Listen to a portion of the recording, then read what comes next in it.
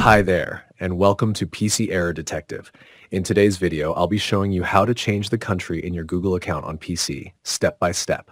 It's a quick and easy process, so let's get started. Don't forget to subscribe for more helpful tech tutorials. Step 1. First, open Gmail and log in to your Google account on your PC.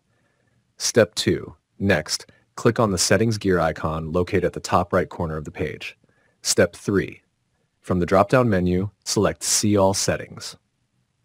Step 4. In the Settings menu, click on the General tab. Step 5. Scroll down until you see the Phone Numbers section where you'll find the default country code. Step 6. Click on the country code and select your desired country, for example, United States.